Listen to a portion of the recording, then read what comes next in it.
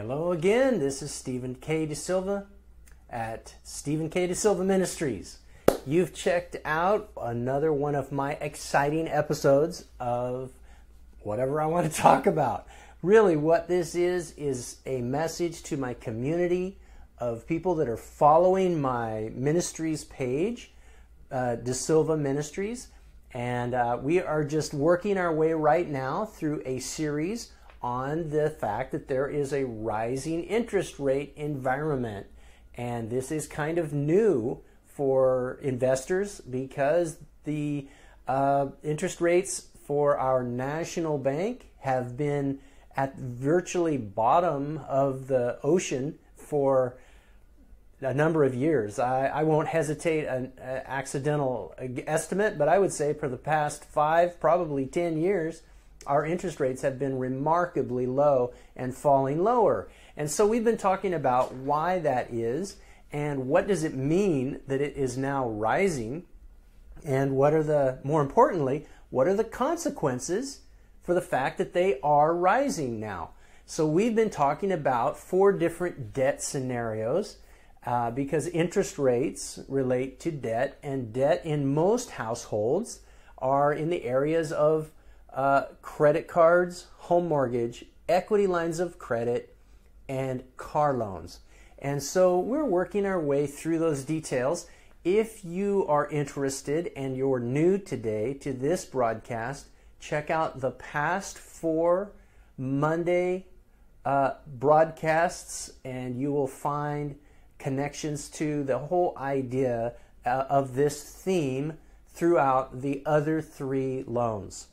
But today, we're going to talk really only about the idea of car loans and specifically the subject of, is it smarter to lease or buy a vehicle? Now, culturally, this is really a new revived conversation, because historically in the past, it was almost always cheaper to buy a car, and the reason is because the interest rates embedded underneath a lease that are hidden costs, they're hidden in the calculation, really were very high. And so because those rates were high and car loans were relatively lower than that, there was usually it was smarter to just buy the car. But now we have a really interesting new environment, and that is because the average cost of a car has bumped a psychological ceiling and pierced it. I talked about that in another video earlier, but really the cost of an automobile is reaching historic highs as well. So now you have a historic peak in the shock value of the shopper who's going to shop for a new car. Secondly, they are buying something that may be in the top 2 or 3 most expensive items a person will ever purchase. The number 1 being their home. Number 2, I think, is their vehicles. Okay, I'd have to throw in some other options depending on who you are. If you go to put a child through college, wow, that's a shock factor. So that will drop your automobiles to number 3 and 4. But my point is, buying a car is a very expensive endeavor. So now we can re-engineer this new idea. Does it make more sense to buy or lease? Awesome. So I want to begin with a little quote that I found today on a site. It doesn't matter where I am, because I'm not trying to endorse or unendorse or even write an opinion about any of these comments. I'm trying to find relevant current information so that when we read these quotes and these headlines, begins to make more and more sense as a prosperous soul. So here's the quote.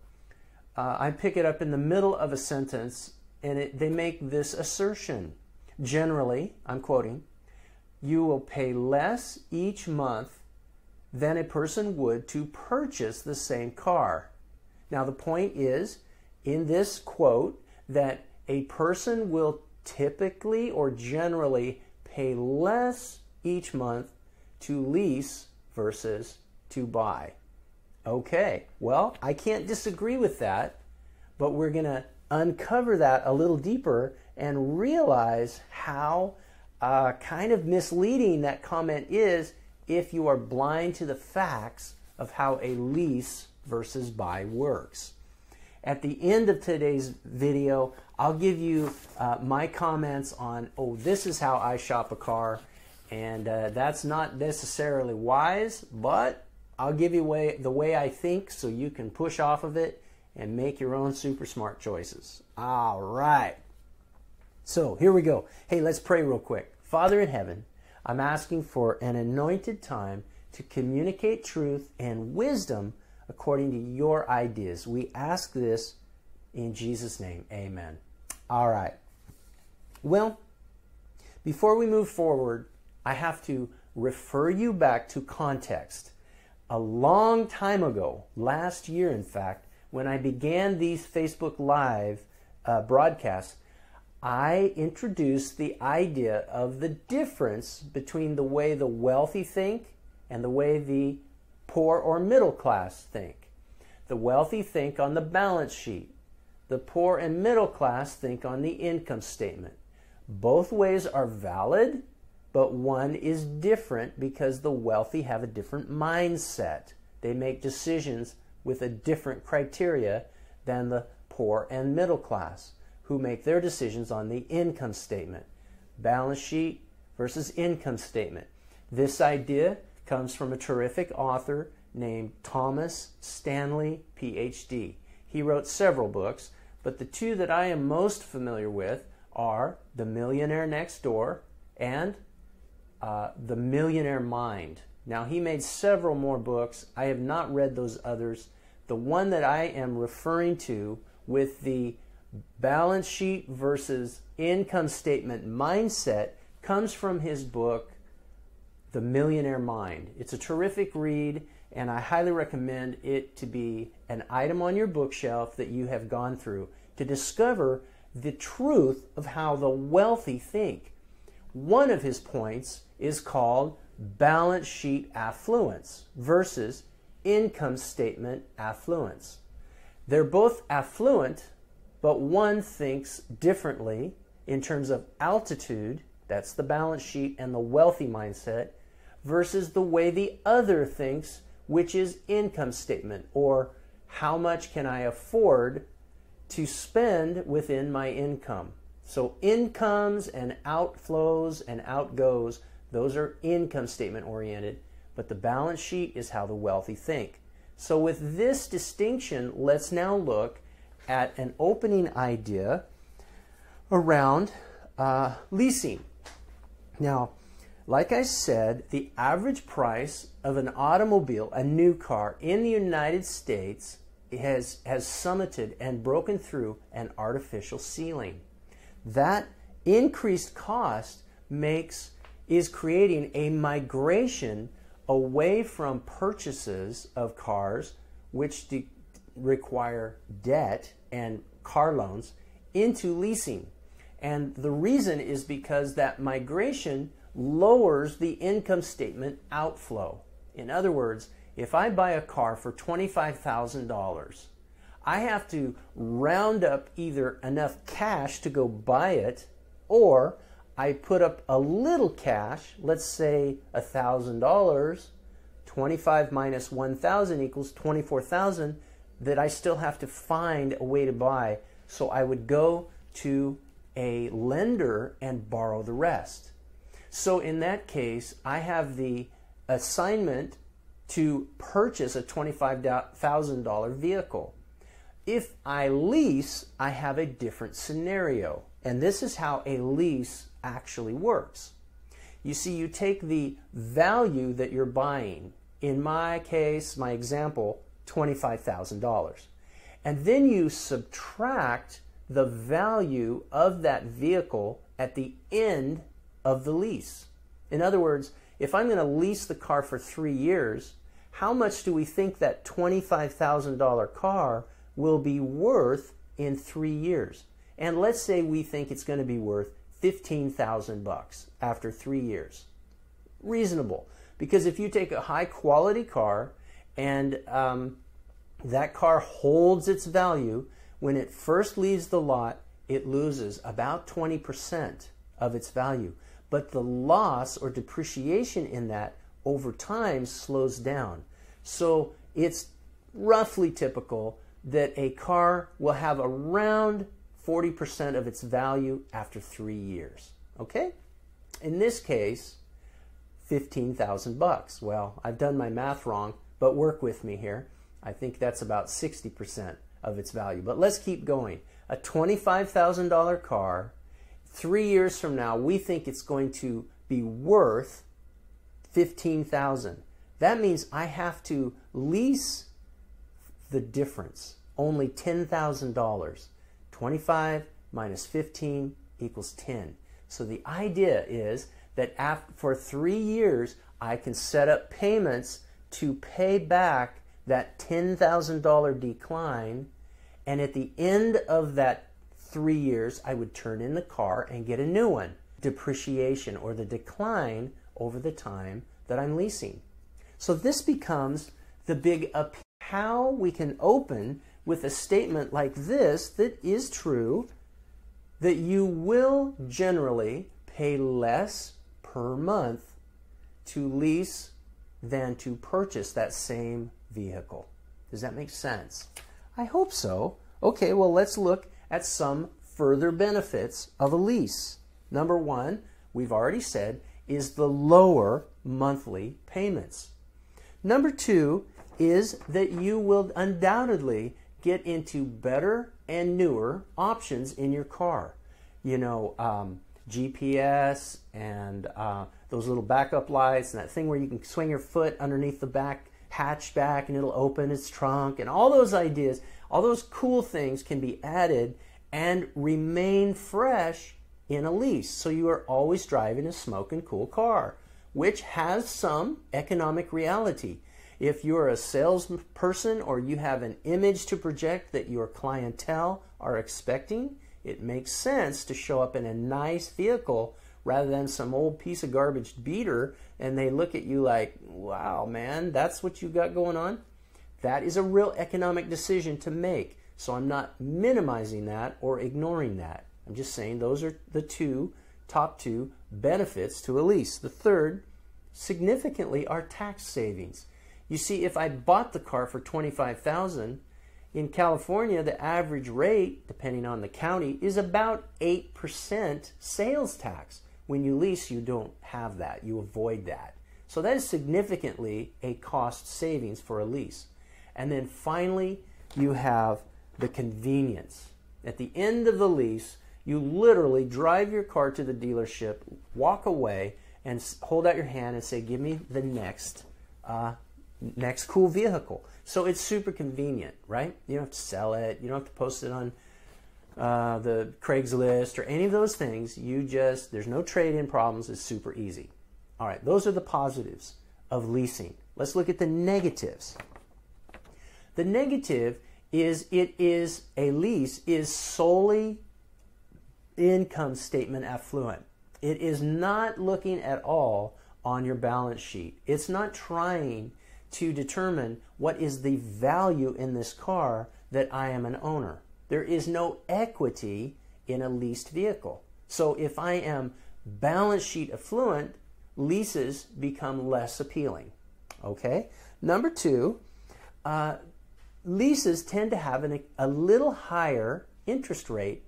Now, when you lease a car, they don't tell you that. They say there's no interest involved because it's a lease, it's a rent. But the reality, the economic reality, is there is an interest rate imputed, in other words, hidden inside, that makes that lease an economic benefit for the leasor. Realize the leasor, the person leasing you the car, is in business, and they are not there to be friends. They're there to make a profit. So somehow they are making money on the rent of that, in our example, $10,000 spread over 3 years. There is a time value factor folded in so that the $10,000 collected over time is just as valuable as if they'd gotten it all at one time. That's a complicated idea. You can explore that later if you care. It's called the time value of money, or the imputed interest of leasing. Just a couple side notes for those nerds among us that, like me, really want to, oh, how does that work? And, oh, yeah. Frankly, I would say don't worry about it. But that's the two negatives. The third is that if you return your vehicle, remember how convenient it was? If you return it with either excessive miles or damage to the vehicle, you can actually end up owing money at the end because there are steep penalties for excessive miles or damage that needs to be repaired. They want the car returned in the same condition that it left. So if you have damage or you have high mileage, let's say more than 12,000 miles in a year, it's all contractual, then when you turn it in, you might be surprised to have to write a check and go, ouch, and get rid of that beat up leased vehicle or that worn out leased vehicle. All right, fair enough. The last negative to a lease is that it is designed to always benefit the lessor, not to benefit the lessee. Okay, so this means that if I get a car, let's say instead of buying my $25,000 car, I decide to lease it. On the difference, 25 minus its value at the end of 15 means I got to lease $10,000 across this 3-year period, and I set up a little lease payment and off I go. Well, if everything works perfectly, then at the end of the lease, I will give them back a car that is worth $15,000 and I will owe nothing. My mileage is right, everything's perfect according to the contract. But how many know, raise your hand, that life is messy and unpredictable? Yeah, man, things just don't always go like we thought. So what happens is if it comes in damaged or with high mileage, you pay the difference. There's your negative bite to protect the leaser, the company. If it goes the other way and you go, oh, I don't want to risk penalties, you will turn in a vehicle that has lower mileage and no damage, again, to the benefit of the lessor. You just didn't use your car as much as you had permission in your contract. So whether you use it lightly or heavily, you will pay the difference, not the lessor. You take the risk in a lease, and it feels like you are not taking the risk. This is one of the masks behind this idea. Yes, you will pay less dollars per month for a lease than it would cost to buy. Can you see that? But realize you will never own anything. You are not building altitude. You are living on the income statement. Leasing is categorically off balance sheet financing. It's a way to leave the balance sheet and get on the income statement and lower your outlay. But it does never build altitude. Okay, so those are some ideas. Let me grab my paper. Oh, I dropped it on the floor. My big notes here. Okay, I found there's lots of calculators to measure the specific details around your optional decision around whatever car you're thinking of. So in other words, there are places you can go on the internet that are free, and you can drop in the values, the down payments, the interest rate, the length of time. All these facts can be laid into calculators. And one that I found that works very nicely is this one right here. Now, I put it in the address, in the information part for this video, so you don't need to write this down. You can just look at the instructions. But Bankrate.com is a very thorough lending and investing and commentary-based website. Then they have calculators. So this you would all type in as one long explanation into your browser. Bankrate.com/calculators/auto. See how it's getting narrower? /leasebycar.aspx.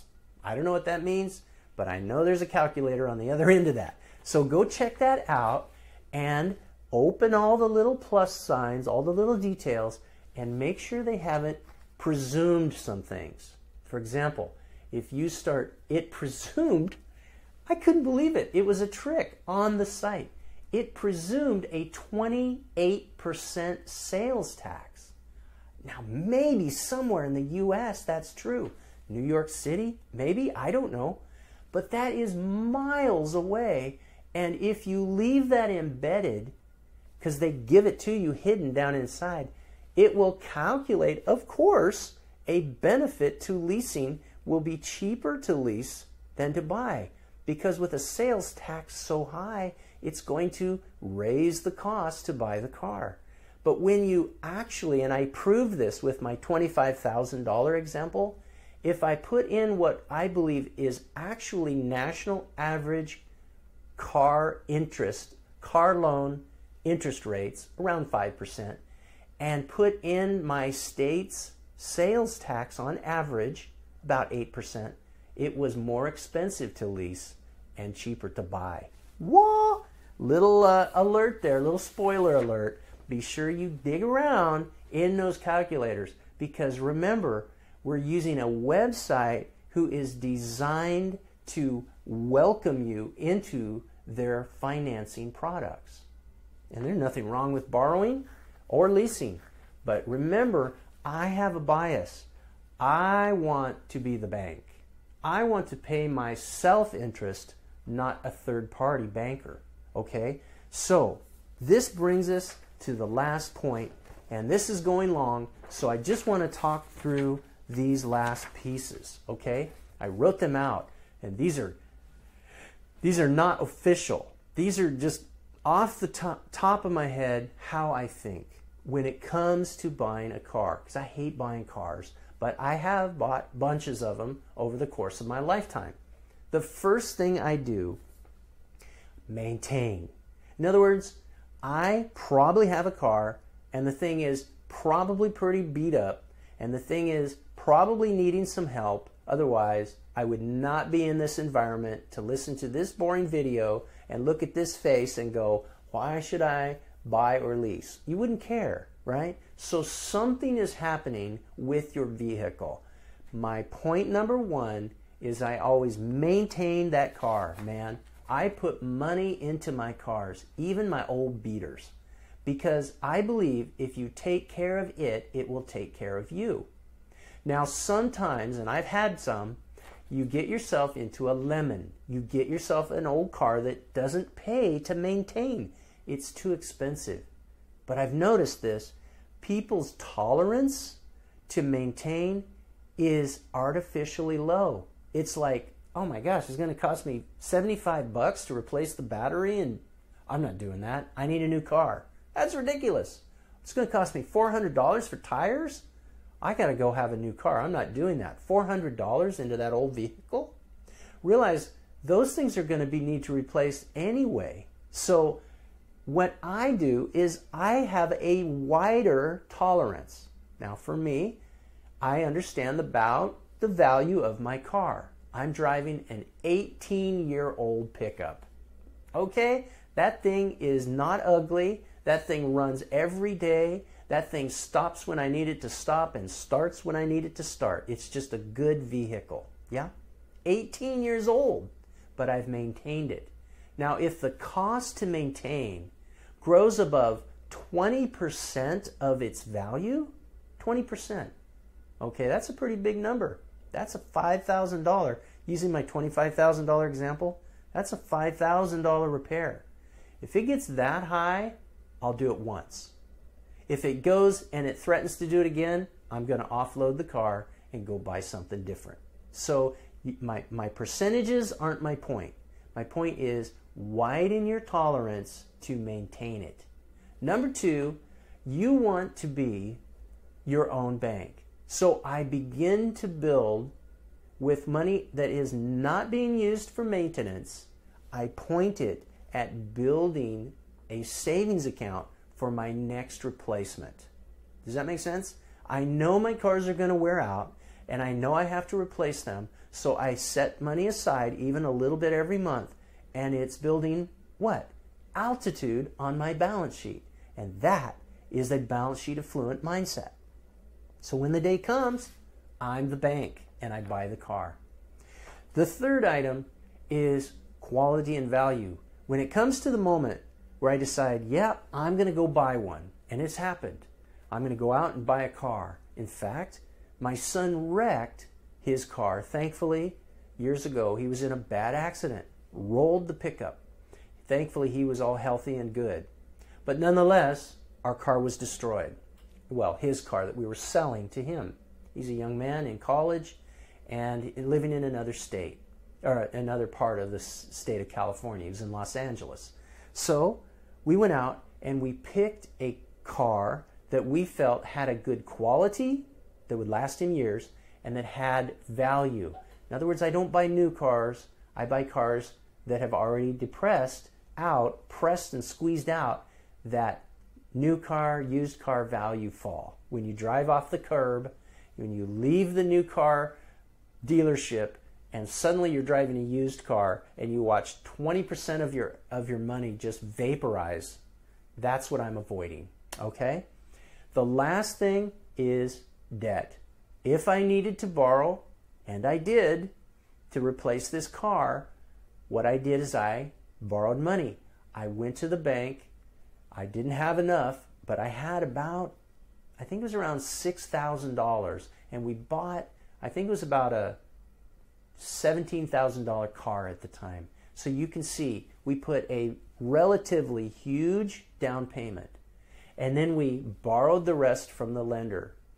Our credit is great because everybody loves us because we don't have a lot of debt, but the reality of it is we would not tolerate long-term debt to this lender. So we turned all our cannons in our financial, the way our funnel works. The funnel refers back to an earlier video, and we pounded down that debt. And to my memory, I think we had it about 7 months, 6 months maybe, and then we paid off the balance. So we are not, my wife, we are not anti-debt. We just will not tolerate it for long periods of time. To our best ability, God willing, we go after our debt like a chicken on a June bug, which is a cowboy's way of saying you don't let that thing hang around. You go after it and chew it up. And that's what we did. So those are kind of my thoughts. When it comes time to buy a car, that assumes I have maintained what I've had and it's no longer maintainable. I have adequate savings and I have something for a down payment. I'm going to shop quality and value because I'm balance sheet minded. And finally, if I have to borrow, I will, but I will not do it and let it last for 3 years. I will blow that thing up, God willing, in months or weeks if possible. All right, that's all I have today. God bless you guys, and God bless your prosperous souls. Cut. All right, we did it. So you guys can bail off if you need. I'm just going to look at see who showed up. Hello, Vicky from Hawaii. It's so fun to see you here, friend. Here's Andy. Thanks for jumping on, Andy. Hello, Andrew. It's so good to see you, my friend. God bless you. Here's Tatiana from Russia. Let's get this over here. Hey, Tatiana. I'm looking forward to maybe seeing you. Tatiana's in Moscow and a good friend. And I'm on my way to England and Moscow, which makes me remember to just mention I may be sketchy over the next month with my Facebook Lives. Okay? I'm in all different countries and I'm traveling really hard with Donna. And so, man, if I miss something, sorry. I'll do my best to record and post it, but who knows where we're going to be in the next couple weeks. Here is Christina. Hello, girl. Good to have you. And little Lisa. Hi, Lisa, my friend. Give your hubby a hello. Give Stephen a hello for me. Hello, Ryan. Oh, Ryan Nicky Perez. It's fun. I'd like to meet you. Robert Farnes. Hello, Robert. Great to have you. And, Robert's in England because he says he'll see me this week in Bradford. That's my first stop. My wife and I leave early morning tomorrow, which is a Tuesday here in the U.S., and we will fly to across the pond and visit our good friends there in the UK. I've got a lot of them in Bradford and New Hampton and Bath and many places over there. And Wolverhampton, I'll be in there. Let's see, where else am I going? I'm going to Wrexham. I'm going another place I've not heard of before, Tadsworth. So, I think I said that right. So that'll be a new place. We're doing Prosperous Souls and Prosperous Homes and Sozo trainings for Donna all over our country, the UK, our friends there. And then I fly from there into Moscow, Krasnoyarsk, Bisk, back to Moscow, and during that they are going to work as hard, man. So both the eastern and western side, that would put us squarely in Siberia on the east and Moscow on the west. So I'm excited to see my friends in Russia, and I have a lot over there as well. I appreciate Robert. He just greeted me and said safe travels. I receive it gratefully. God bless you guys. I'm going to take off. And Father, prosper my friends, whoever's in this page, that they would grow and see and taste the increase from your kingdom come. I pray for their capacity. In Jesus' name, amen. All right, guys. God bless you, and I'll see you next time. Bye-bye. Hey, thanks for watching. I'm Stephen K. De Silva, and you're probably wondering, why have I never heard this information before? Well, now you can by going up into this corner and subscribing to this channel. Or you can go to this corner and watch the next video. There is tons of information I'm giving you. Go check it out and go deeper. Or better yet, go to the link below and go check out my website. I've got some free stuff on there. Go get that and go see lots of resources so you can finally master your money. Hey, I gotta go record another video. I'll see you soon. Bye.